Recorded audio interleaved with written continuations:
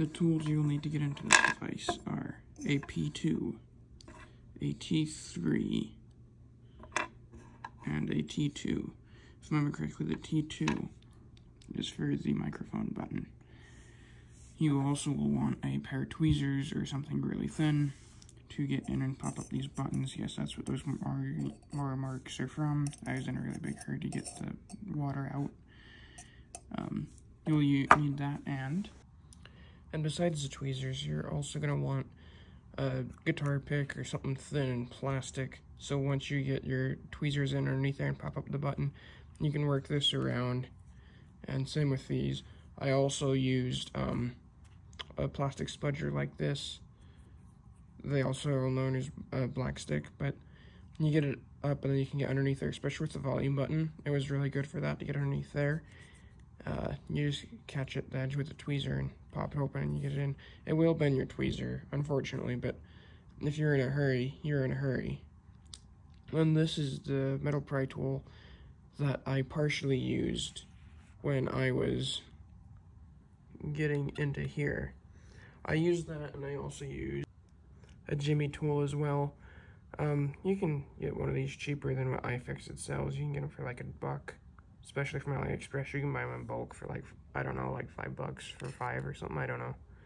But anyways, like, I got that in there and I was prying up on that, of course with it all disassembled. Now it's all put back together, but anyways, yeah. Okay, so here's what the parts look like. I have a Apple TV remote 4K 2021.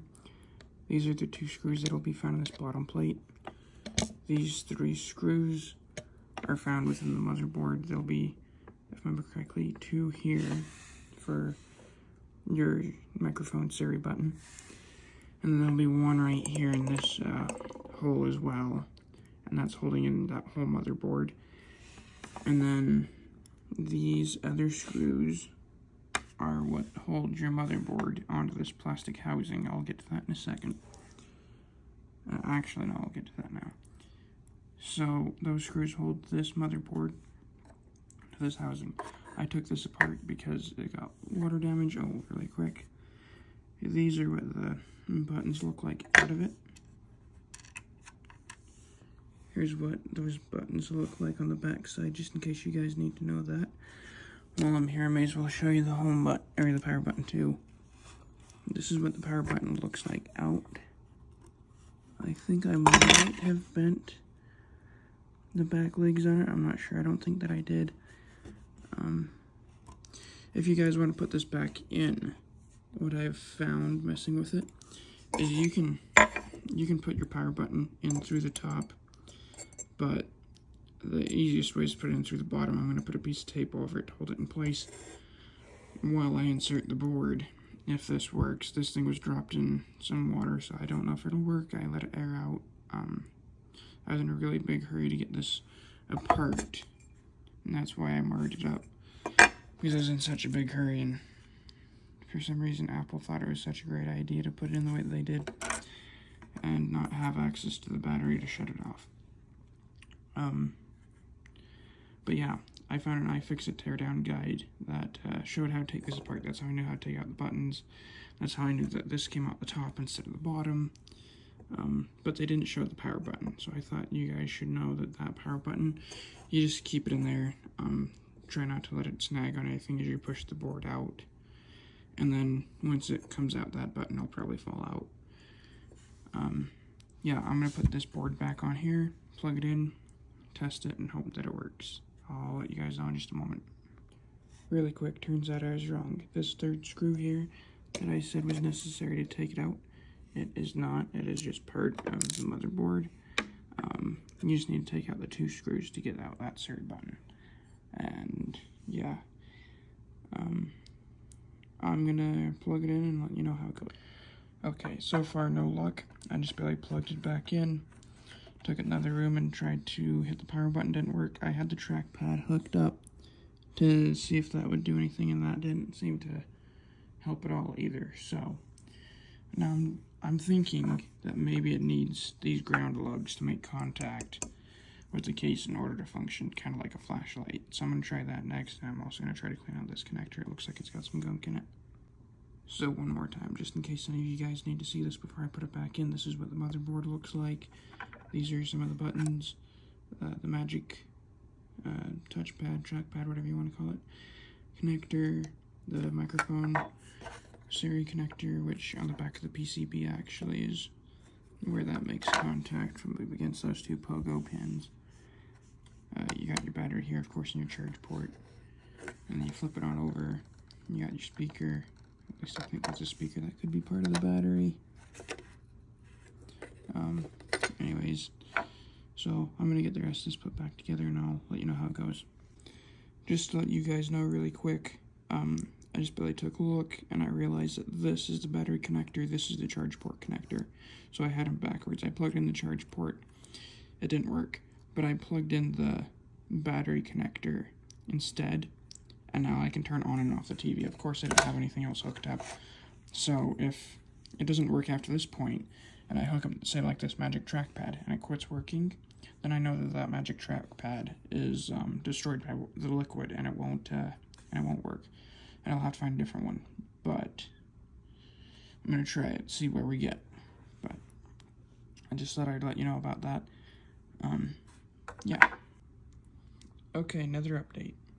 So it was working. I don't know what you'd want to call it. It would turn on and off the TV with the power button. I didn't use these buttons until my wife told me that it was that the TV kept shutting off, and I didn't think that was me that was shutting it off. So I went in there and started messing around, and it kept shutting off about every 3 or 4 minutes. You'd turn it on, you could go into the settings, see that the remote was connected, and all of a sudden it just shut off. So I thought, well, maybe it's because this trackpad isn't connected. So I hurried and connected the trackpad, went back in, and it worked for a good 5 minutes or so. It's still working, I think. So if you're having an issue, it could be that your trackpad as well. I'm going to reassemble it and see what happens. Worst comes to worst, if it keeps freaking out, just hit forget this remote in your settings if you can get there fast enough. If not, you're going to have to disassemble it and unplug the battery, which again is that connector right there. I'm not going to be able to reconnect it or disconnect it or reconnect it. I'm sorry. Okay, so I'm getting it back together. Looking at this, yeah, you can tell I was in there. Like I said, I was in a bit of a hurry to get it open. I was afraid of all the water damage. It looks like Apple did coat the board a little bit with some coating to help, which is a great idea on their part and on our part. Yeah, so the Siri button won't work unless your trackpad is plugged in. And this power button is a pain in the butt to try to get straight. I dropped it a couple times and it took me a while to try to find it. So I figured instead of fighting it, I would just leave it crooked. It's your remote, so you decide what you want to do. I ended up using a piece of tape to hold it on and then push it in. When you go to put this in, I didn't video it unfortunately, but when you go to put this in, right where the Siri button is underneath your trackpad here, you'll find out that there's a little cutout right where that speaker goes, or right where the button goes, I'm sorry, where that little module goes, and that's where you're going to have to put your power button in. You're going to hold it upside down, you're going to put your power button in, you're going to hold it looking up above, or from underneath, and you're going to get it lined up, and you're going to put your tape on it, and then you're going to push from the back side and the front side to get that tape to seat real good, and then you're going to push it in the rest of the way. After you get it pushed in the rest of the way, make sure that this doesn't go in like, you know, pushed in or anything. And then you're going to go on ahead and I'm going to leave it like that, unfortunately, but I don't really want to mess with it more than I have to. I just barely tested it. The trackpad and stuff worked. The Siri button works. I didn't test out the microphone yet. If it doesn't work, it's not the end of the world. But this trackpad wasn't working when I first plugged it back in again, and so what I did is shut off the TV, shut it back on, or turn it back on, and with the power button here, of course, and then it worked. So now I'm just going to pop in the rest of these buttons. I'll show you how easy they should pop in. So you got your volume up, your volume down. Alright. I'm going to show you how easy these buttons pop in. They're going to make a liar out of me.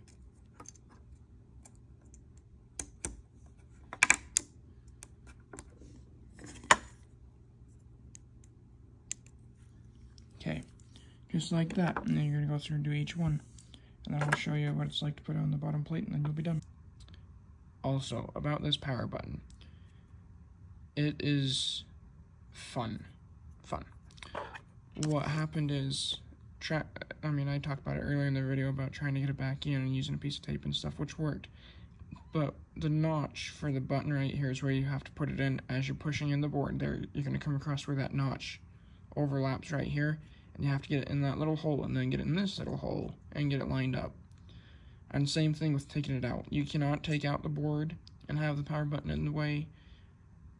You have to drop it out where that button hole is. And same thing putting it back in. You can't have the power button in first. You have to put it in right where that Siri button is. It's a pain, but it is what it is. I mean, we all bought the Apple TV, and we have to deal with the consequences of having a pretty remote, I guess. Okay, as you see here, that's the bottom plate. Yep. I'm going to put that back where it's supposed to go. And then I'm going to use this P2 to screw in the two screws. I think they're both the same thread length, so it doesn't really matter. Just put them in, make sure everything lines up, make sure that your charging port works. As you see, I got the buttons back on. And again, you'll have some markings on the side from the tweezers, especially if you're in a hurry like I was. And like I said, the power button's a little crooked, and it's all marred up, but to save you from having to buy a new TV remote or having to run out in the middle of the night, or you can't run out in the middle of the night, I mean, it's worth a shot, right? So anyways, thanks for watching. Let me know if there's anything else that you guys need help with. I thought that this could be very helpful to those of you who needed to tear apart an Apple TV remote but needed a detailed look on the inside.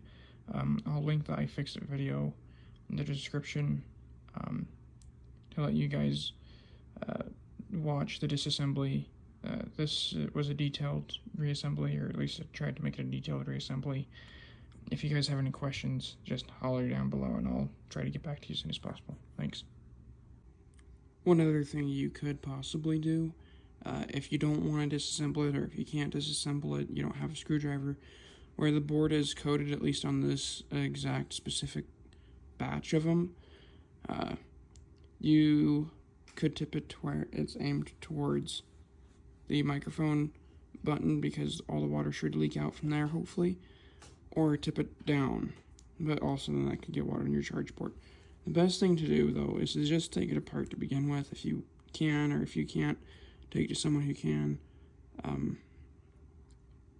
Other than that, though, I don't know how else to help you, other than trying to drain all the water out, because eventually it will find somewhere to corrode, somewhere in that, rather it's the charge port or anywhere, and then it'll short it out. So I would just recommend trying to take it apart, but again, if not, have it turned like that, or maybe try to get the water out of the buttons or something, or maybe pop one of the buttons off, I guess, and try to get in there with some canned air or something. I don't know, but anyways, best thing to do is take it apart.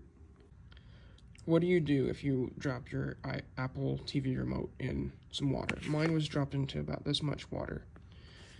What I did is I tore it apart. What you do to tear it apart is you get tweezers underneath each one of these buttons, pop them off, take the two P2 screws out of the bottom plate there, and the plate comes off. And then after that, you're also going to get tweezers underneath this, pop it up. There'll be a little connector you got to get underneath that and pop it up without shorting it out. So like with maybe a plastic spudger like this. Then after that, you're going to go underneath this edge with a pry tool, such as this. You're going to go on ahead and get in there and pry up on it. That's why mine looks like it was chewed down on. And you're just going to try to get that up the best you can. And then once you get it up enough to get hold of it with your fingers, you're going to have to grab hold with both hands and pull pretty hard. Don't pull so hard that you break it, though. Oh. And then when you get to about the point where the... Hold on. Let me go back. Okay, so what do you do when you drop your Apple TV remote in the water? Mine was dropped in about that much water from the top to the bottom of the trackpad. what I did is I went ahead and popped out these buttons with a pair of tweezers and a pry tool to get underneath with it, and then got underneath this with a pair of tweezers, and then I went around it with this. Underneath there is a connector that you're going to need to undo, and I just use something plastic like this or this to get underneath it and get it out, right? So then after that, right where your Siri button is, you're going to see the button itself past this metal part. And so there's two screws there. They're T2s or T3s. I think they're T3s. And you're going to take and you're going to unscrew those two screws, and then you're going to take out that button. It's going to be kind of hard, but you got to work it out, get it out. And then when you're done with that, and everything's been unscrewed for those two, you're going to go in the back here with, hold on. You're going to go in the back there, just like that, with a jimmy tool or something in there. I use the jimmy tool because it was thin and strong. This guy kept bending. You're going to get it up to where you can get it just barely enough with your fingers. Don't break it by pulling too hard, but you're going to have to pull pretty hard. And you're going to have to get it to where the cutout for where that button was is where that power button is. Then you're going to drop out that power button, and then you pull it the rest of the way out. It will not come out if you have that power button in there. And it won't go back in if that power button's in there. Trust me, I tried. And then you're going to get in the back, and if you watch the rest of the video, you'll see where the battery connector is. You'll unplug the battery connector, and then from there, you're going to be okay as long as there's not really bad corrosion. And then from there, you can go through and dry it off, or, well, don't dry it off with a towel, terrible idea. Dry it off with compressed air, or let it air dry, or some rubbing alcohol, something like that. Clean it up, especially if you spilled soda on it, that's going to be a mess and a half for you to clean up. And then after that, yeah, let it dry. I let mine dry for, I think, 1 to 2 days, and then I put it back together. In the meantime, I just used my phone for the remote. And then I put it back together. It is working. Again, that power button is a bit of a pain. You'll have to watch the rest of the video to see that part. But yeah, there you go. If my video doesn't make sense on what to do in case it's dropped in any liquid or anything and you don't know exactly how to tear it down, I do have a linked in the description and at 2 minutes and 38 seconds in the video to go to iFixit's video on their teardown. They just don't explain what to do with this power button. I do. Yeah, so if you are in a hurry, I understand. Totally. Go there. I hate to do that to you, though. I hope my video helps. Okay, so update. I guess it's been about a week since this happened last weekend, and it still is working. I haven't had any problems with it. There's been no ghosting or anything so far. Me and my wife have pretty much decided that we're gonna go on ahead and buy a new remote. I just haven't done it yet. So the story behind it, what happened was, I guess it got dunked into some water, a cup of water, about that far down from the top, so like this much water or so, and that's the worst spot to get it to with the microphone right there. And so that's why I was in such a hurry to get it out, and that's why I was in such a hurry to tear it down, is because you just want to get the water out as fast as possible, right? So anyways, that's what happened to it, and that's why I was tearing it apart. That's why I did it so quickly. That looks like why a beaver got a hold of this, or something chewed on it at least. But so that's what happened there.